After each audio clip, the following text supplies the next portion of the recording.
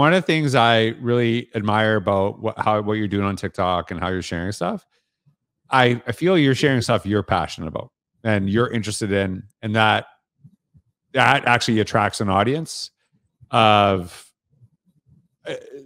I don't want to maybe sound offensive. It's not going to attract as big an audience if you're maybe like dancing or doing ridiculous stunts. Do you know what I mean? Yeah. It's not like a big like, hey, let's learn about literacy TikTok. Yeah. It's like, oh, I fell on literacy TikTok today, right? Yeah, exactly. But that to me is, I feel like you still get like thousands of likes on stuff that you're sharing, which is, to me, I think we kind of take this for granted. Like, I grew up in a town of 5,000 people total, right? And it's not like I could and just think that people get like hundreds of thousands of views and likes on stuff. I'm like, that's like, I grew up in a town of 5,000 people.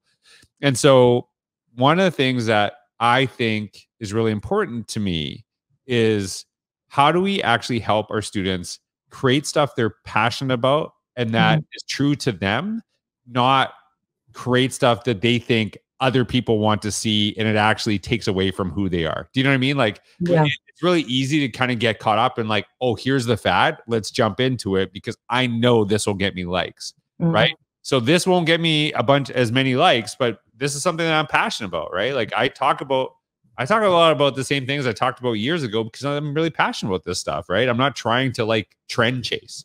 So how do you deal with that? Yeah, when I make my TikToks, it would be really easy, I think, to use the music or do the same trend or whatever. And I've really tried to stay away from that because I feel like it takes away from what I'm trying to say. And I'm just trying to be of use to teachers. And if they're like me, they don't have time for like deciphering what the music is or watching the cute little, whatever. They're like, tell me what it is. And so I think that is just being really confident in who you are.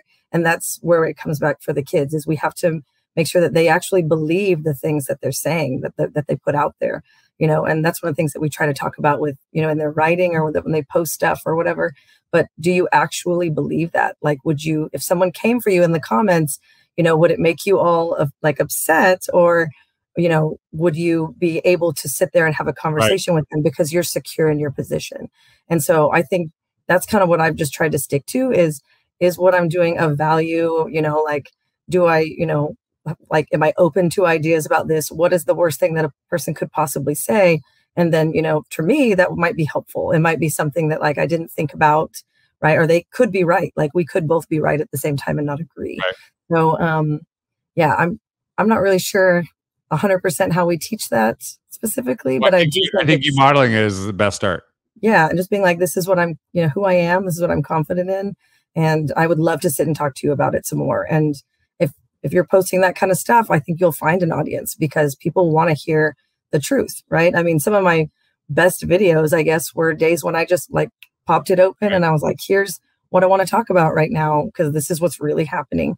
And people responded to that. I mean, there was one where I was completely overwhelmed with my classroom being built. I don't know if you got to see that one. And people were like offering to drive into town to help me because they were like, this is real.